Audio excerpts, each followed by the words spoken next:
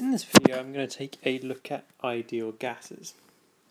So the first thing we're going to look at is converting between Celsius and Kelvin, which is going to be the scale you'll be using for temperature from now on. You'll need to be able to draw various types of curves for each of the three different laws. You'll also need to describe the key features of an ideal gas and how to use the ideal gas equations to calculate unknowns, and I'll show you some examples for that at the end of this video. So let's get started. So, we're going to start using the Kelvin scale when we're dealing with ideal gases. We're not really very interested in the Celsius, and you'll see why as we move through this. So the Kelvin scale makes the lowest possible temperature in the entire universe 0. So there can be no negative kelvins. So 0K is that minimum temperature. And at that point, all molecules have the minimum possible kinetic energy. They don't have no kinetic energy, but they have zero. So if you look at their vibrations, like all molecules at all times are vibrating. Let's say it's vibrating this much. As we increase the temperature, those are going to increase. So essentially, the higher the temperature, the more vibration, the more kinetic energy. So that's actually quite useful, because the Kelvin scale, you can actually find the energy of the particles is directly proportional to the temperature, which is a really useful phenomenon in the equations we're going to move on to. So how do you convert between the two? Essentially, it's using this equation on here. So you take your temperature in Celsius and you add this value, 273.15, onto it. That gives you in Kelvin. Most of the time, you'll probably find yourself just adding 273. It depends what the precision of the temperature you're given is, and you should match that. Okay, so that's how you convert between those two, and you'll see that used quite a bit in the examples later on. Okay, so let's look at Boyle's law. So Boyle's law states that at constant temperature, pressure and volume of a gas are inversely proportional, or the pressure multiplied by a volume is a constant. So you can see this graph in two different forms. So if we do a P versus V curve, you get something that looks like this. So you get these lines. And what you can see here is as you increase the temperature, your curve shifts sort of diagonally up to the right here. So these are three different temperatures, and this is the relationship between pressure and volume. Now, as you know, if you want to prove an inversely proportional relationship, you should demonstrate that P is proportional, in this case your Y, is equal to K over V if it is inversely proportional. So if we put pressure against 1 over volume, what you'd expect to find is a graph like this. And you'd expect, as you increase your just as before, your K is going to change as you increase your temperature, just like it was before. There's two different ways of looking at Boyle's law due to the inverse proportional relationship. So that's Boyle's law, so let's move on to Charles's law. So Charles's law states that at constant pressure, the volume and temperature of gas are directly proportional. So we only need one graph this time. So we can put volume against temperature, remembering that temperature we're going to be using in the Kelvin scale, and we will get a graph that looks like this. Because it's directly proportional, so it must go through the origin, which is why we're using the Kelvin scale, because that makes this neatly tie up. So this 0 point here is 0 Kelvin. So what it's saying is this gas occupies 0 volume when it's at absolute 0, essentially. So let's move on to the final part, which you might see coming, one we haven't looked at. So the pressure law says that at constant volume, pressure and temperature are directly proportional, again in the Kelvin scale. So you'd expect to get a graph just like this because we're using Kelvin. Okay, so those three separate laws can be useful, but they're even more useful when you can essentially put them all together to form some key equations. Now, before we look at those equations, the equations for our ideal gas, I want to explain what an ideal gas is and some characteristics of gases in general. There's a few things that apply to any type of gas. First of all, 1 mole occupies a fixed volume of 24.3 litres. So you might see this sometimes called decimeters cubed instead. Same thing. So what is a mole? 1 mole is 6.02 times 10 to the power of 23 atoms. And that number, this 6.02, blah, blah, blah, is called Avogadro's constant, and you might see it given the symbol capital N subscript A. Also, the relative atomic mass, so the number given in the periodic table, indicates the mass of 1 mole of a particular element or a molecule in grams. So, yeah, sorry, no SI units here. They seem to like the grams. So, annoying, but chemists get their own back later on, so fair enough. Anyway, so you quite often see it in this type of notation here. So you've got the proton number Z, you've got the RAM, or relative atomic mass, sometimes called nuclide number as well, up there.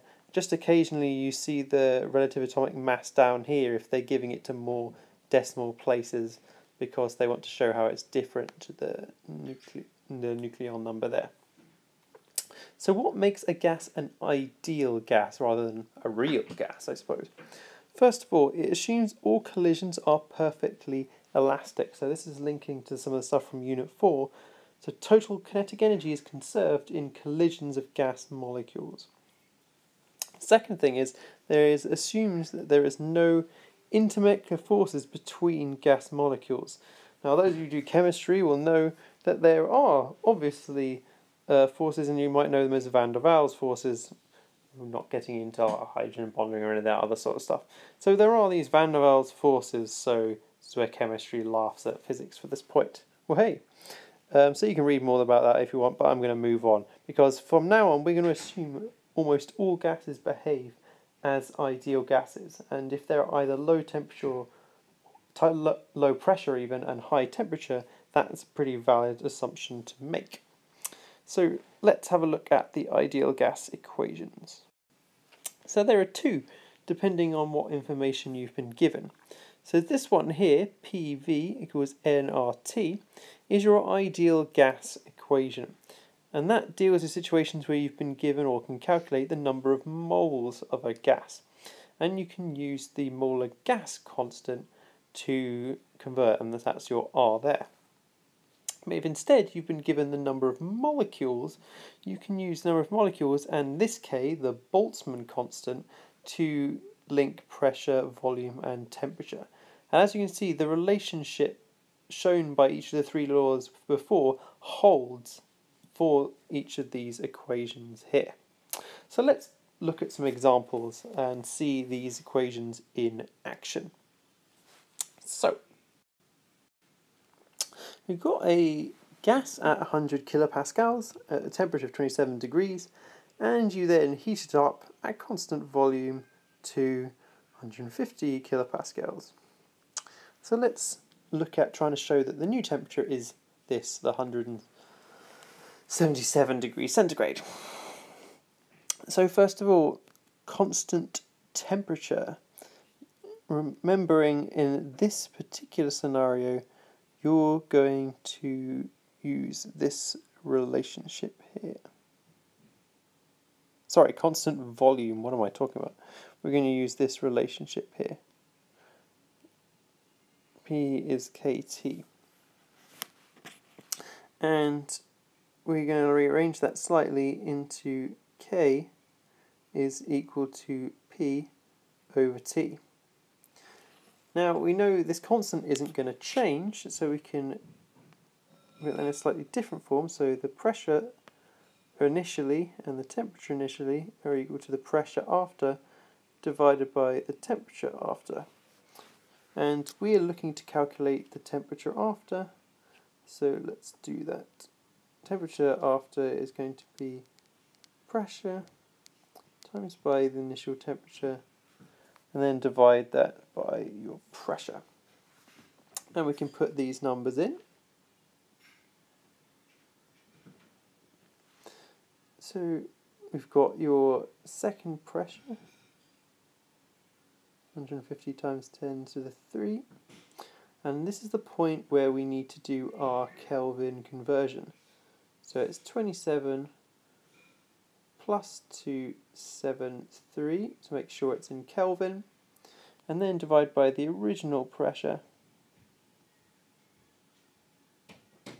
And this comes out at, hey presto, you're not going to believe it, well, not quite at that stage yet. It comes out at 450.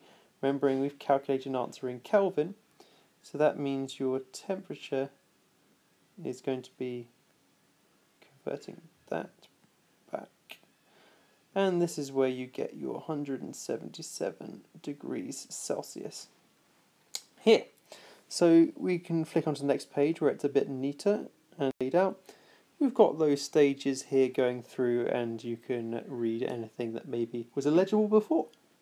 So let's move on to a couple of more examples. So we've got 1 mole of nitrogen gas is 0.028 kilograms. And we've got a flask containing 0.014 kilograms. So I'll ask you to calculate the number of molecules in the flask. So the first stage is to work out the number of moles. So this is how much we have, divided by the mass of 1 mole, which you can conveniently see is pretty much half. So you have 0.5 moles. And then, remembering how to convert to molecules using your Avogadro constant, so 0.50 times by your constant, and that gives you, I think most of you can see this, so times 10 to the 23 molecules. Okay, so we've got half a mole essentially. And then same flask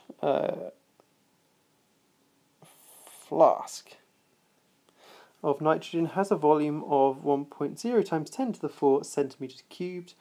Calculate the pressure at 27 degrees. So we're going to be using our ideal gas equation here.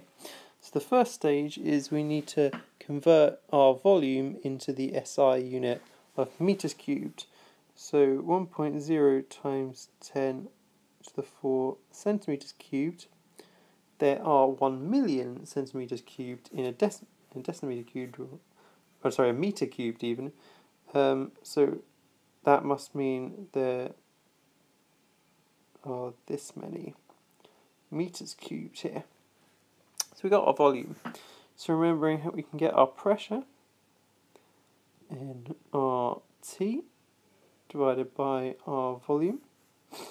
Remembering we had 0.50 moles times by our constant, so 8.31 because we're using moles in this case, times by our temperature, which is 300 or 273 plus 27, divided by 1.0 times 10 to the minus 2, and you put all those numbers in, you come out with 1.2 times 10 to the 5 pascals. And again, we've used 2 sig figs, so your answer here should be to 2 significant figures. And for those of you who can't read, here are some nice, neatly laid out workings for you to have a look at.